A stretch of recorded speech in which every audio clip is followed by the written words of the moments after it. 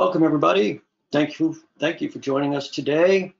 We'll talk about how and why to upgrade to Oracle Database 19c. So first of all, John will present the technical stuff today. John is our lead DBA and handles everything to do with Oracle administration in our AWS cloud and for our customers. I'm the founder of SkillBuilders, Dave Anderson, and head of Oracle DBA skills myself. So John and I will co-present here. What we're going to present to you is first why you should upgrade, and then how to upgrade. In the why portion, we'll first start with the different levels of Oracle support so that you have an understanding of what Oracle provides for your support fees, and what the current support levels are for the various database releases.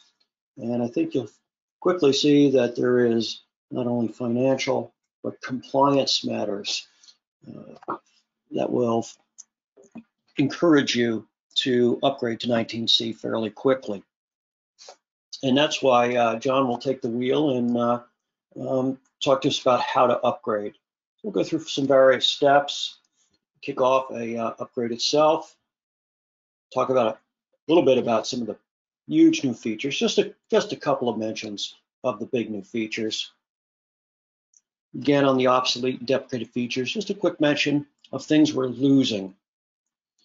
Obviously, we're in the world of multi-tenant database, Oracle database now, so John will give us some considerations for converting to multi-tenant while you're upgrading. Some pros and cons there. We have a couple of free tutorials on the website about multi-tenant database if you haven't yet studied that. And a couple of other pearls of wisdom about 19c.